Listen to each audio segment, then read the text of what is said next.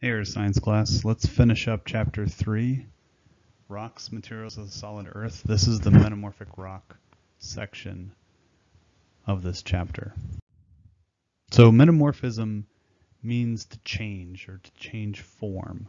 So essentially what a metamorphic rock is a rock that's transitioned from either a sedimentary, an igneous, or an other metamorphic rock by increase in temperatures and pressures that are different from which it formed. Okay, so all the minerals we've talked about in these different rocks, they have stability limits, meaning like if you have a mineral in a rock and you start increasing its temperature, the mineral may no longer be stable. And same thing with pressure. If you have a rock, say like a granite, an intrusive igneous rock that crystallizes deep within the earth, if that gets pushed further and further and there's increased pressure and temperature, some of the minerals inside that granite under the new pressure conditions may no longer be stable. So what will happen is they'll transform into new minerals that are stable at those pressures and temperatures. So when metamorphism occurs, it follows changes in mineralogy. And occasionally you'll see changes in chemical composition within the rock. So every metamorphic rock has a parent rock, right? That's what used to be a different rock before it became a metamorphic rock. And so parent rocks, like let's say sedimentary rock like sandstone, that can transform into a metamorphic rock. An igneous rock like granite, that can metamorphose into a metamorphic rock. So here's some examples of metamorphism. Here's the parent rock. This is a sedimentary rock, a detrital sedimentary rock, shale. And this is kind of like a subtle form of metamorphism. Under low-grade metamorphism, low temperatures and pressures, it'll metamorphose into slate. Okay, so this is a detrital sedimentary rock. So you'll see little, clay minerals subparallel to each other, barely visible. I mean, not visible to the naked eye.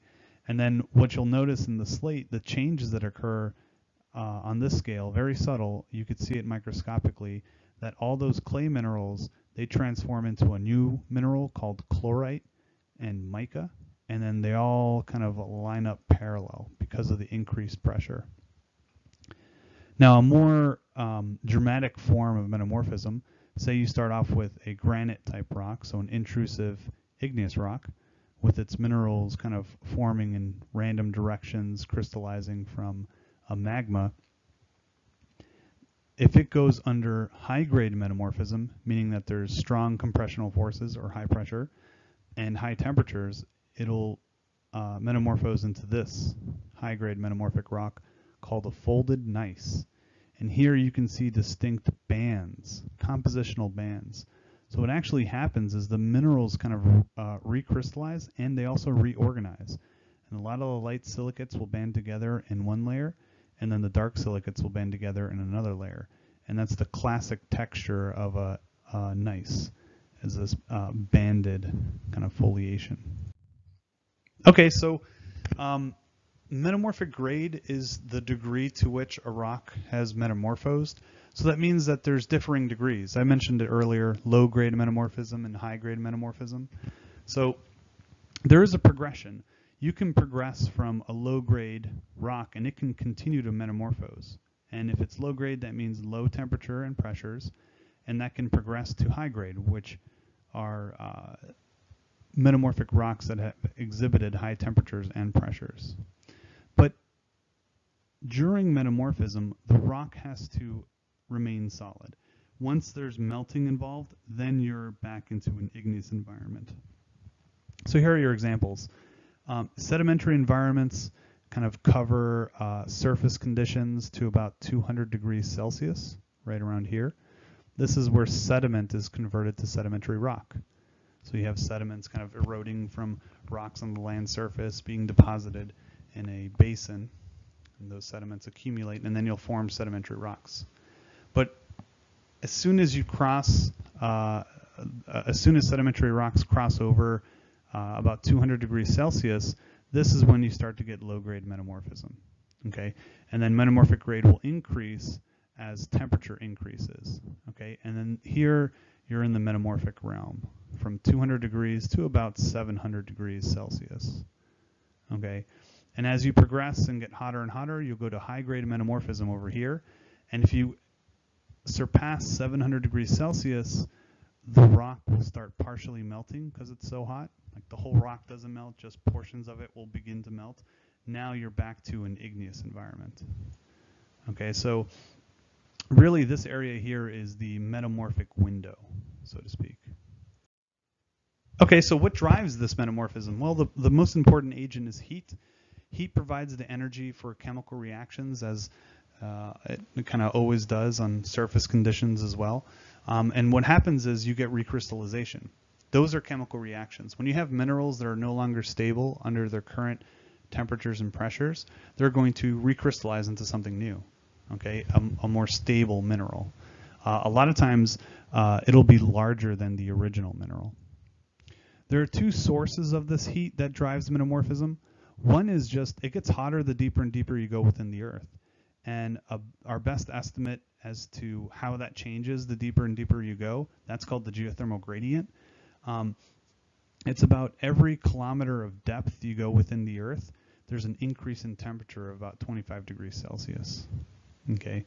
Another source of heat are from rising mantle plumes. These are anomalously hot portions of the mantle that rise up, and they'll partially melt as they rise. And then those melts kind of meander their way through the crust and provide heat to the existing rocks in the crust, and that can cause metamorphism. We call that contact metamorphism. So here's your example. This is a subduction zone. Here's a downgoing ocean plate. Here's the overriding continental plate. Okay, and then as the downgoing plate reaches this portion of the asthenospheric mantle, it releases fluids, which lowers the mantle melting temperatures and creates melts that rise up buoyantly, and they rise through the overriding plate. The vast majority of them never make it to the surface and erupt at volcanoes. A lot of them will just crystallize deep underground and eventually become intrusive igneous rocks. But these melts are what provide heat to the existing rock that's here and can metamorphose it. Okay. This here shows you the idealized geothermal gradient. The deeper you go, the hotter and hotter it gets. So rocks over here are going to start to exhibit metamorphism as a result of increase of temperature. Now these two plates are kind of colliding with each other, and that increases the pressure for the rocks all in this area. So there's going to be metamorphism here as well. And then over on this side of the model, this is a basin where sediments are accumulating slowly, eroding from these highland areas and depositing here. Here you'll have also low-grade metamorphism in this environment. So there are a number of environments where you can have metamorphism. Okay, another driver of metamorphism is pressure. Pressure or confining pressure are when all the forces are being applied in equal directions. And you can see that in this image here. This is confining pressure. Everything's getting kind of squeezed smaller and smaller uniformly in every direction. This is the same as water pressure. So when you dive into the bottom of the pool, you know, you have to equalize, blow, you know, yawn or close your nostrils and blow, and then you pop your ears kind of thing. You're equalizing the increased pressure of the water column above your head. That's confining pressure. And what this does is it causes the spaces in between mineral grains to kind of close apart. Then there's differential stress, and that's when you have forces that are unequal and in different directions. So here are those examples here of differential stress, and there's three types. There's compression, where you have the two forces are strongest in this direction, so you're basically like flattening this cube. Okay, they're squeezed, the rocks here are squeezed as if they're in a vise. They're shortened in this direction, but what happens is they're elongated in this direction. It's essentially like, say, pretend you had a ball of Play-Doh and you smash it against the desk counter that you have. You're going to be creating like a little tortilla or a pancake. You're shortening that once circular ball of Play-Doh down, but you're elongating it in the kind of XY direction. Okay. So under these conditions, under high pressure conditions and high temperature environments, rocks are ductile, meaning that they can stretch, fold, or even flatten. So here are examples in a basin where sediments are accumulating, right? You have a confining pressure equal in all directions. Then in an environment where two tectonic plates are colliding, this will create a lot of differential stress and confining compressional stress. So the maximum direction of forces are in this direction, and it squeezes these rocks together and then elongates them in this direction. So you create a bunch of folds and faults. Okay, here's a pretty cool example of a metamorphic rock. This used to be a sedimentary rock. Can anyone guess what this used to be? Wow, you're right. It used to be a conglomerate. You guys are so smart. Well, here you can tell it was a conglomerate because it's made up of these larger clasts that are rounded. And these rounded clasts, I mean, they used to be kind of spherical, but if you notice, because of that differential stress, they've been flattened into these kind of oblong shapes. So this used to be a sedimentary conglomerate, and now it's a metamorphic rock. So those are some examples of the pressure exhibited by some rocks. Here in the background, you can see a rock outcrop that actually causes some folding. You can see how these layers are kind of folded over, and it kind of distorts what this parent rock used to be into this new metamorphic rock. Another driver of metamorphism we call chemically active fluids. And what chemically active fluids are, all rocks have some water in them, some carbon dioxide, essentially just volatiles. And they can be found in like really minute amounts, but in the chemical structure of minerals. And so when you heat these rocks up, you start to drive those volatiles out of the rock, right? And all that water can accumulate and move along pore spaces or fractures or cracks. And it becomes a hot, ion-rich fluid. And we refer to these as hydrothermal solutions. Okay? And what hydrothermal solutions can do is they can enhance the migration of ions, specifically really large ions, ones that don't really fit in the formulas for minerals. For example, there are a lot of trace elements of economic elements like gold and silver, and those metals typically, those ions are very large and they may have unusual charge. So those like to go into the hydrothermal solution because they don't really fit in many minerals. So they'll go in there. But anyways, these hydrothermal solutions carry all kinds of different dissolved solids in them. And it makes up for some weird chemistry. And so what happens is a lot of times you'll get recrystallization of the existing minerals because of the presence of dissolved solids in these hydrothermal solutions. So essentially it's the one way that a metamorphic rock can change in its chemical composition, because these hydrothermal solutions can travel considerable distances, meaning like you say you have a rock that's kind of losing its volatiles and creating a hydrothermal solution. That material can kind of transport its way, kilometers away from its source, and then bring new dissolved solids into a new environment, and then change the minerals in that environment. Okay, so metamorphic rocks typically have the same overall chemical composition as the original parent rock. The only times changes can occur is if you go from, if chemically active fluids are involved. And if that happens, then you get a loss of a lot of dissolved solids in the hydrothermal solution, so the chemistry can change, okay? And that also, you can gain some of those volatiles as well. So most of the time, the mineral makeup in a metamorphic rock, that will let us know which metamorphic agent was the primary cause of that metamorphism. Like, for example, if you find a mineral called sanidine, sanidine is a mineral that only forms under really high temperatures. So if you find a mineral like that, then you can assume that heat was the most important factor.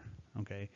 If you find another mineral that only forms from hydrothermal solutions, well, then chemically active fluids is probably the culprit for that change. Okay. And then here you can see an example of a granite metamorphosing into a gneiss. Okay. All right. Let's talk about metamorphic textures.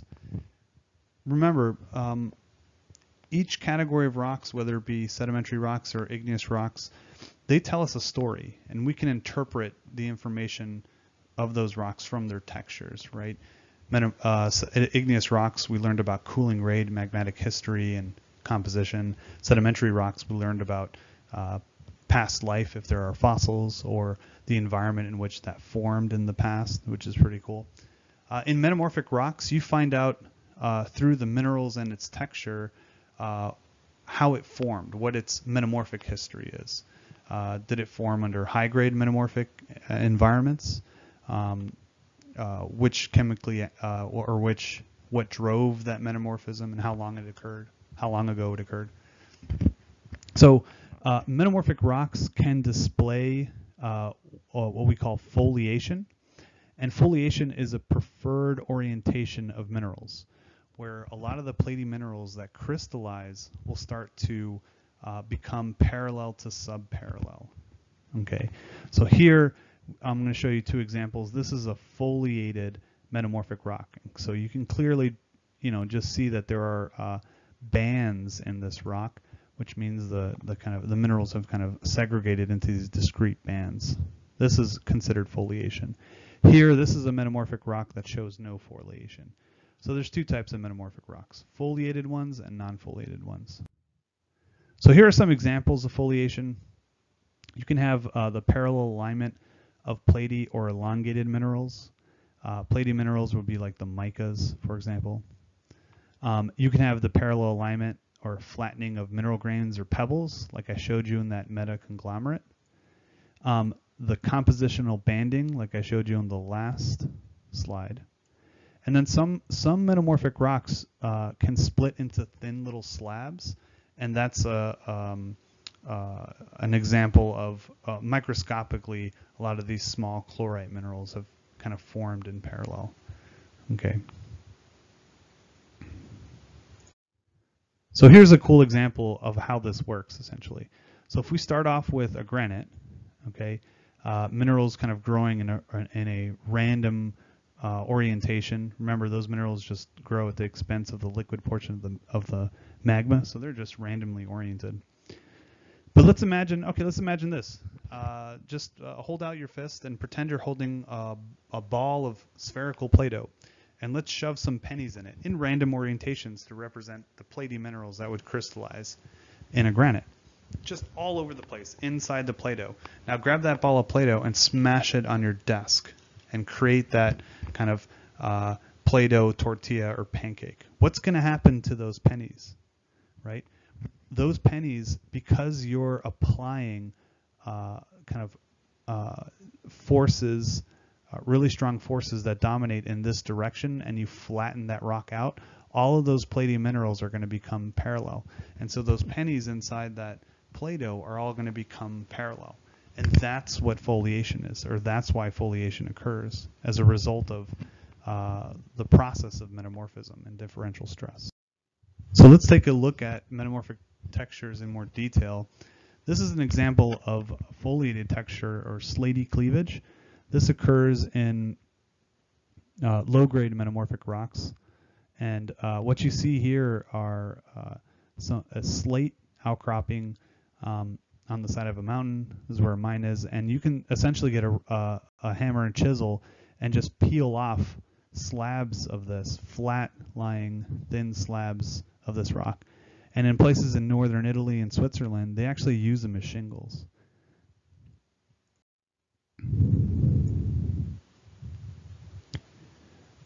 So these metamorphic textures arise from the result of differential stress. Okay, and so if you have something like a sedimentary rock with bedding surfaces, those bedding surfaces will no longer be flat and start to fold. But within those layers or bedding surfaces, the foliation or the cleavage will be kind of north and south here, or up and down, and the relic bedding will kind of shine through that. So a lot of times when sedimentary rocks that show bedding convert into metamorphic rocks, some people can get confused and think this might be banding, but it's actually the relic bedding surfaces. Okay, then there's schistosity. Schistosity is when you have platy minerals become discernible with the unaided eye. This is when the metamorphic rocks kind of become pretty and shiny and sparkly and glittery. Okay, so what happens here is the chlorite minerals are no longer stable and they give way to like biotite and mica, and they grow larger. So they grow larger and they have kind of reflective surfaces, and they appear like kind of glittery. Okay, there's this recrystallization into larger minerals. This still exhibits the layered structure. That's why I kind of showed you this side view. You can still see the layers here. So this is still foliation. We just specifically call this schistosity. And rocks that have this are referred to as a schist. Okay, and then there's gneissic texture. This is another type of foliated texture. But here what you get essentially are bands of light silicates and dark silicates. So here the temperatures are so high that you start to see segregation of the minerals. Light silicates group together and dark silicates group together, and you create this texture called gneissic banding. Now these don't cleave. This is a very hard rock. In fact, gneisses a lot of times are used as kitchen countertops because a lot of people like the flow patterns to them, or the banding. Because in a granite you get a lot of the speckled look, which some people might not like. Okay, so there are other metamorphic textures. There are non-foliated metamorphic rocks, and these are composed of minerals that are equidimensional and they lack foliation. So they typically form in environments where deformation or there's less pressure to kind of squeeze these rocks. Here is a picture of white marble. And this is an example of a non-foliated metamorphic rock. Then there are poroblastic textures. Here, these are metamorphic rocks that have really large minerals that grow out of them called poroblasts, and they're surrounded by a fine-grained matrix of much smaller minerals. So all this here is the matrix, this small stuff, and then these giant garnets here are poroblasts. In a lot of places you can find these, and they could be gem quality garnets. Look real pretty. All right, so let's talk about some of the common metamorphic rocks. Let's start off with the foliated ones. Slate, which is pictured here. This is slate. It's very fine grained. It resembles shale. In fact, shale is most often the parent rock. And that's formed from low-grade metamorphism. Phyllite, which is here, is just a step up in terms of metamorphic grade. And here the platy minerals have grown in size, but not large enough to see with the unaided eye. And so phyllite will have a little bit of sheen to it. If you hold it up against the light, it will reflect more light off of it, so it looks a little different from slate. And both of these exhibit rock cleavage, so you can chisel these out into kind of slabs. Okay, schist, that's how you say that word. I schist do not. This is a medium to coarse-grained metamorphic rock. You can see the minerals grow much larger. It looks very pretty. Okay, the parent rock typically is shale that has undergone medium to high-grade metamorphism. It's mainly muscovite and biotites that are present, but it can contain poroblasts like the garnets I showed you before. And then there's a gneiss. Gneisses are higher grade metamorphic rocks, and the way you can kind of distinguish them is they don't show any slaty cleavage or anything, but they show compositional banding with dark bands and alternating light bands over here. Okay, These lighter bands are the feldspar-rich layers, or light silicates, and the dark ones are the ferromagnesium-rich layers. Okay, so this is how we classify metamorphic rocks, based on whether or not they're foliated or non-foliated, based on their texture. Okay, so here all the rocks we talked about are foliated, which are these here. Okay, going from lowest metamorphic grade slate, and then to phyllite, then to schist, and then the highest metamorphic grade to gneiss. Then here is their texture comparison under the microscope. Okay, here are some descriptions you can read about on your own time. Here are the non-foliated metamorphic rocks. Let's talk about those. Marble is non-foliated. It forms from limestone. Limestone or dolostone is typically the parent, so that means the main mineral is calcite. And calcite's really soft, right?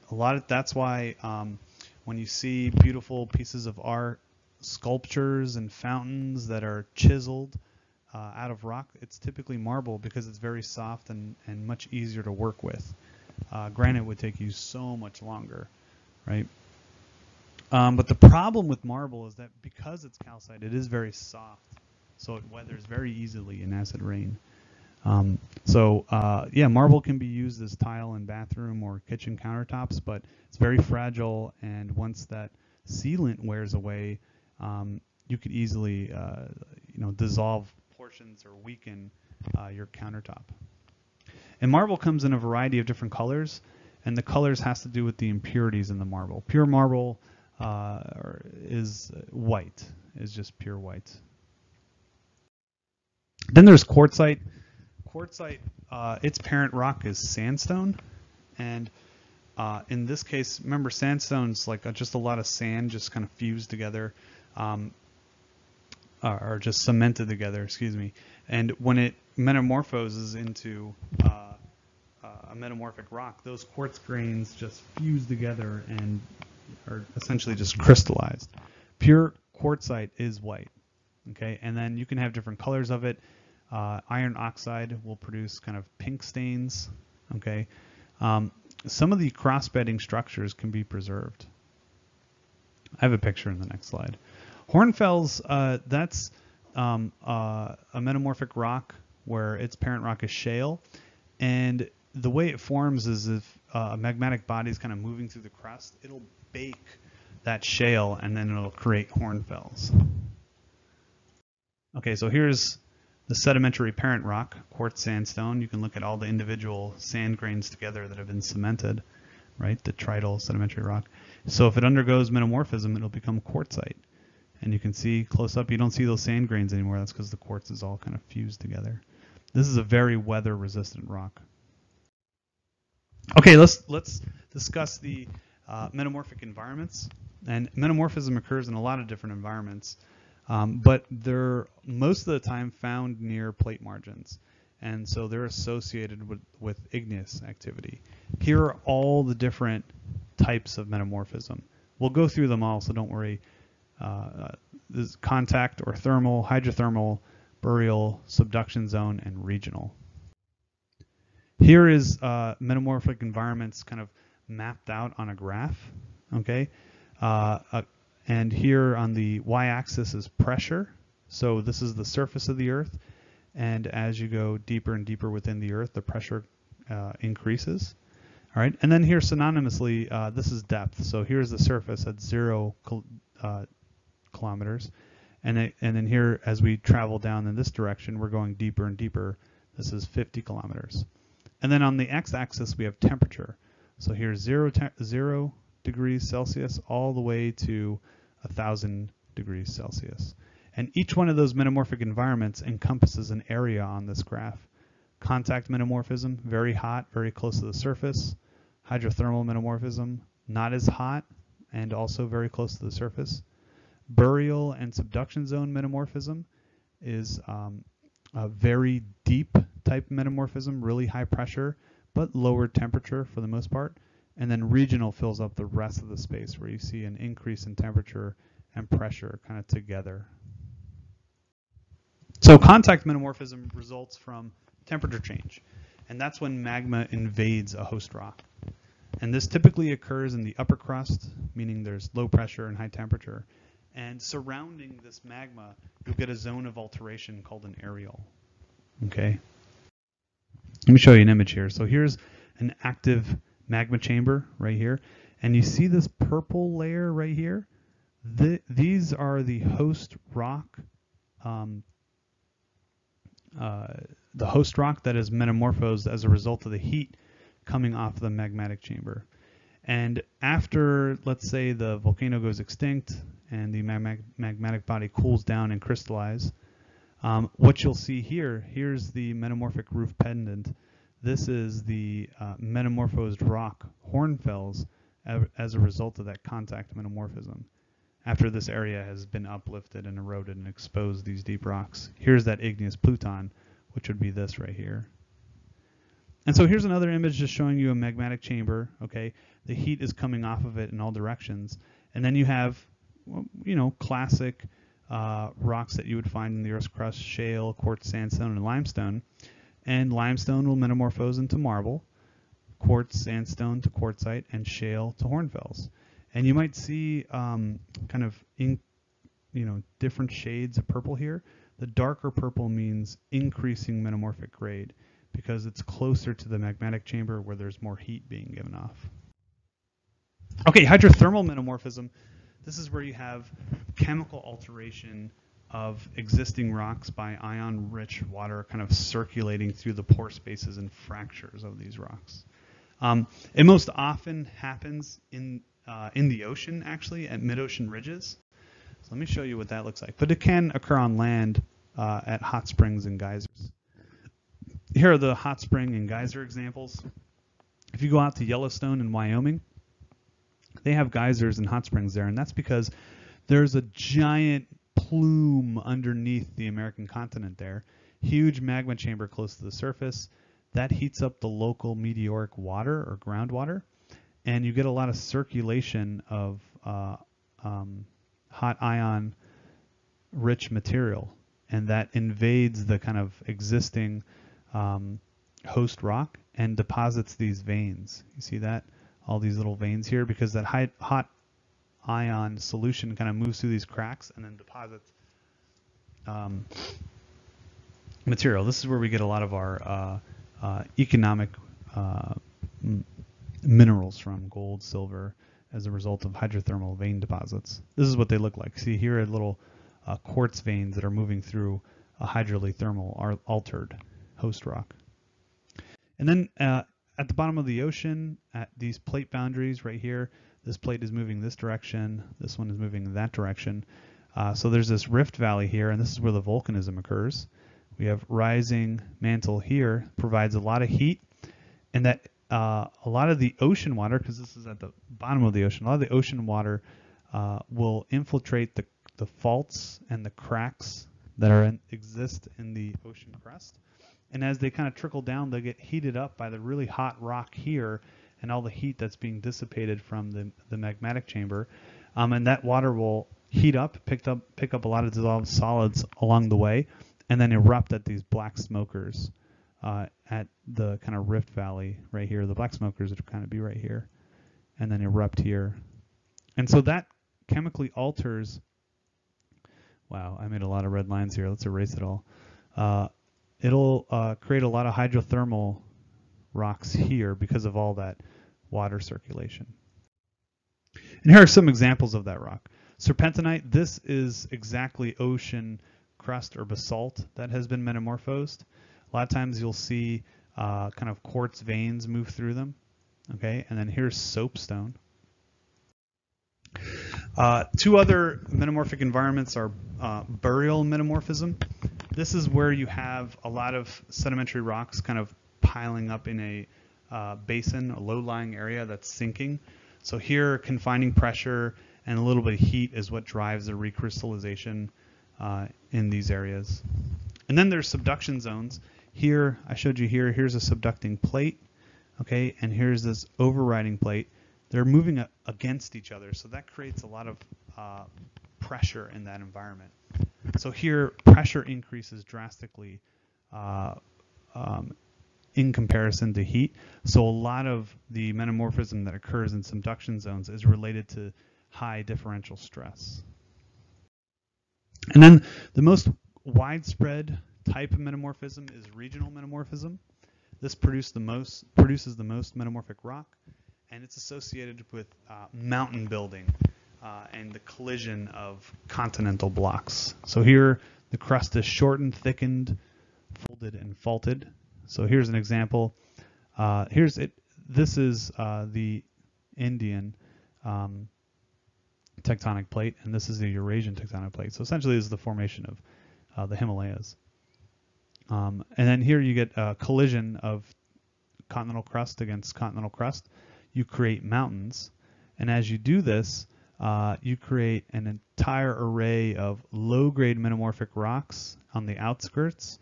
Then closer to the roots of the mountains, you get the high-grade metamorphic rocks. And it's because of increased pressure and temperature together from these colliding continental blocks. All right, there are textural variations with each metamorphic zone. So as you increase metamorphic grade, that comes with changes in texture in the rock. And we've kind of talked about this. So if you start off with slate, you have really small minerals, but they're all kind of parallel and aligned with each other. When you move up to phyllite, the minerals grow a little larger, but then the foliation's kind of wavy. Okay. Then to schist, then you can start seeing the minerals in a schist. They're large enough, and again, these are kind of show up in layers or parallel to each other. And then if you go to even higher metamorphic grade into a gneiss, then you start to see the compositional banding of light and dark silicates. All right, another way of kind of determining metamorphic grade or the metamorphic zone that you're in is through index minerals.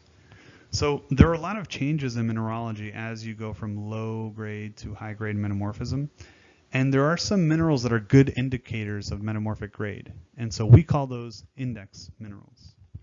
Okay.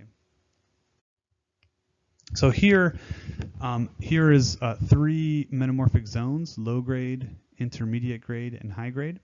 And here's the typical mineralogy you'd run into. If you find chlorite, which is kind of a greenish mineral, that indicates that that metamorphic rock has undergone low-grade metamorphism. And to metamorphic geologists, that would mean, hey, this occurred in this type of environment. It reached these pressures at this depth and at these temperature ranges. So it provides information on the history of the rock and the geologic processes that is undergone. Okay, if you start seeing something like muscovite and biotite, that would be kind of more indicative as you're moving toward intermediate grade. If you find garnet, like we saw in those garnetiferous schists, that would be indicative of intermediate grade or even higher. Okay, and there are other minerals like starlite exclusively occurs in the higher end of the intermediate grade, and then silmonite is a mineral that's a good indicator of high grade metamorphism. Minerals like quartz and feldspar are very common, and they occur in each metamorphic grade: high, medium, and low. So they're not index minerals because they occur at every single level. They don't tell you anything. If you find a feldspar in your metamorphic rock, it's like, okay, it won't really help you determine what pressure or temperature your metamorphic rock reached: high grade, low grade, or intermediate grade. Right? And this is an example of a garnet. These are the garnets you can find in metamorphic rocks. And it's important because it helps you determine different metamorphic zones. And so here in the Northeast, these are New England states, based on the metamorphic rocks that are exposed from the really old Appalachian Mountains, we can determine zones of those metamorphic rocks and find out kind of like where the roots of these mountains were during this regional metamorphism. So these areas in red, I don't know why I said it like that, but red, these areas are places of high-grade metamorphism, okay? And then surrounding that, intermediate, and as you go further and further away, you have low-grade metamorphic rocks. This is a migmatite.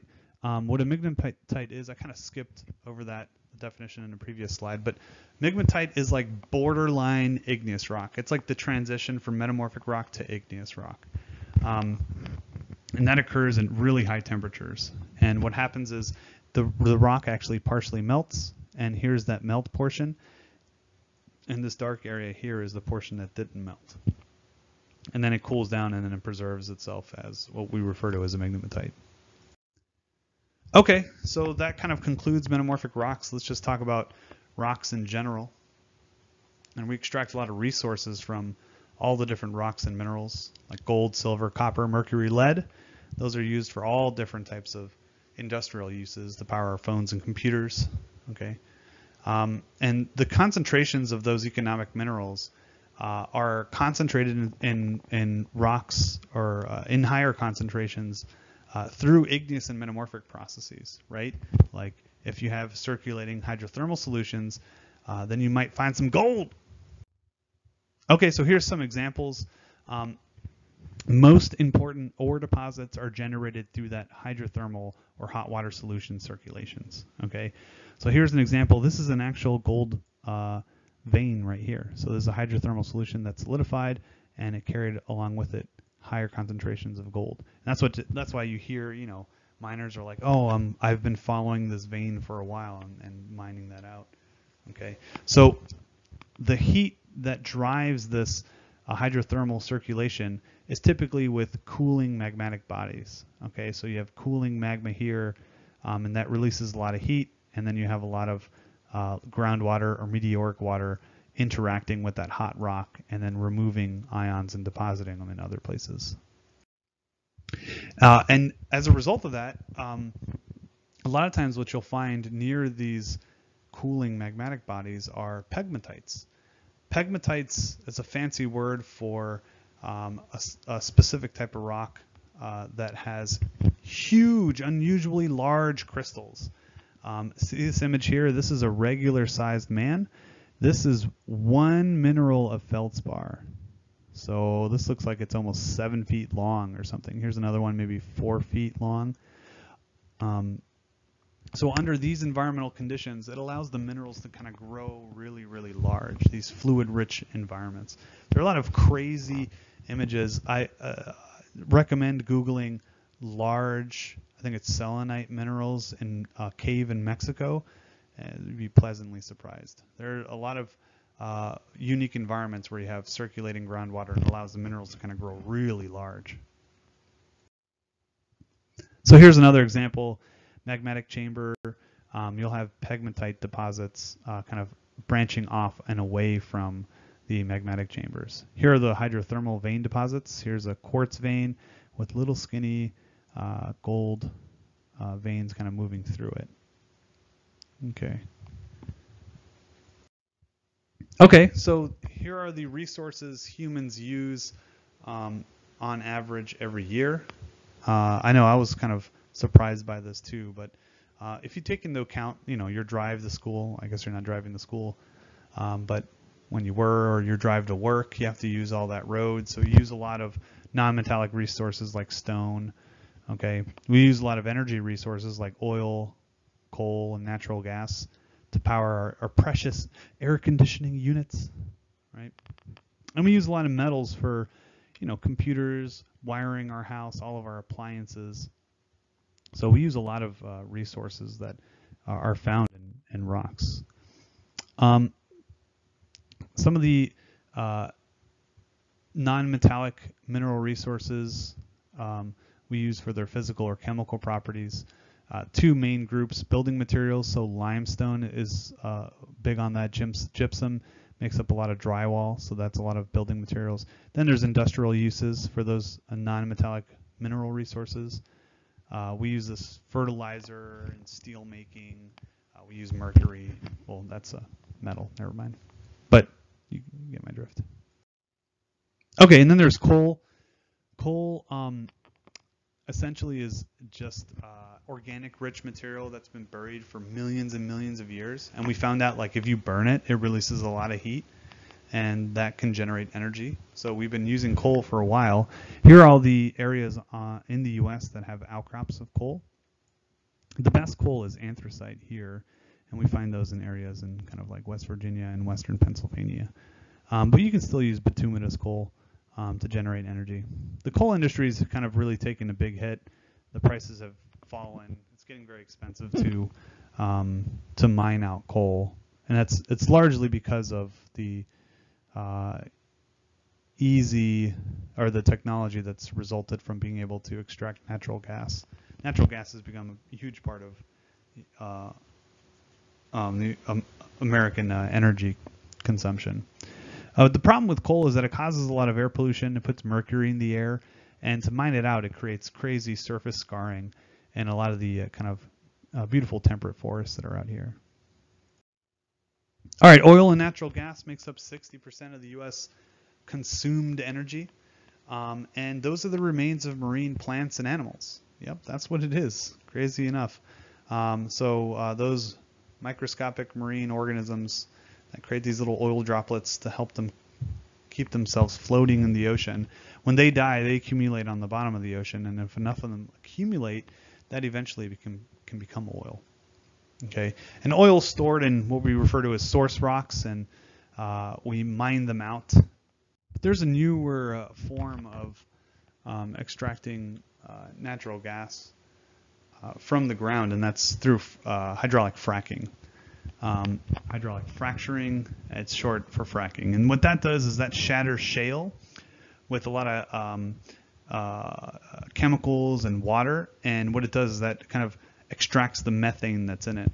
So you have like a drilling well, and then they shoot down all kinds of fracking chemicals and water to break up the rock here, and then up comes the methane, and they collect that as natural gas.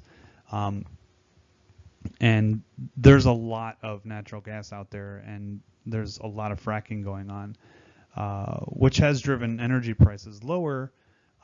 But there are some environmental costs to this. A lot of people will lease out portions of their land to these companies to do that, and they make a lot of money, maybe $2,000 a month or something, which they find very useful. But the problem is a lot of these fracking chemicals can break up down here and contaminate the groundwater.